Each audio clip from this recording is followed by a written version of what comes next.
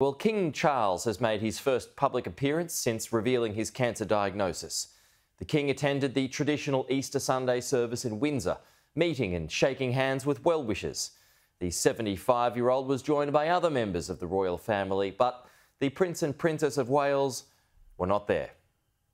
At a time when so much is out of his hands, the optics of this moment mattered.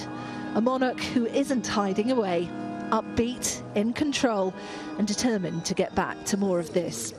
Happy Easter, mostly keep going strong. Never give in.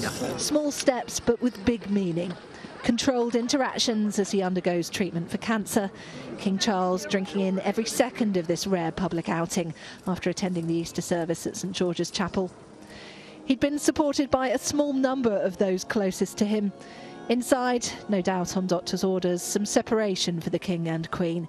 The wording of the sermon taking on a new poignancy, given what we know. Just a week after the Princess of Wales announced she too had been given a cancer diagnosis, understanding over her absence. And at another big Easter service, the Archbishop of Canterbury starting his sermon like this. In each of our lives, there are moments which change us forever. Sometimes it's individual.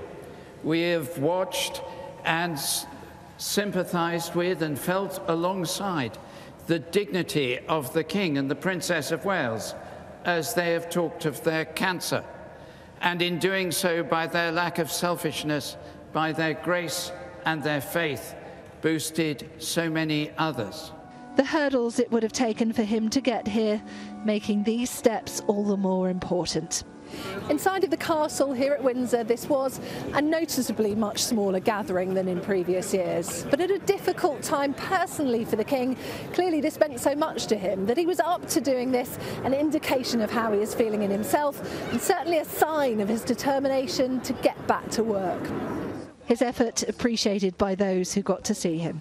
Everybody was really, happy to see him come in and looking, relatively healthy. We all managed to have a few words with him. I did tell the King how marvellous it was to see him looking so well at the moment. I guess if you're going to show everyone that the King's okay, that was a pretty good way of doing it. He looked okay to me when I was holding his hand and wishing him a happy Easter. The King and the Queen, we're told, will now take a short break for a few days.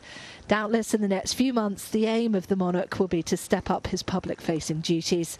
Said to be keen to be back in time for the anniversary of D-Day this summer, channeling some of Churchill's spirit, not to flag or fail, but fight in his own personal battle with cancer. Katie Spencer, Sky News in Windsor.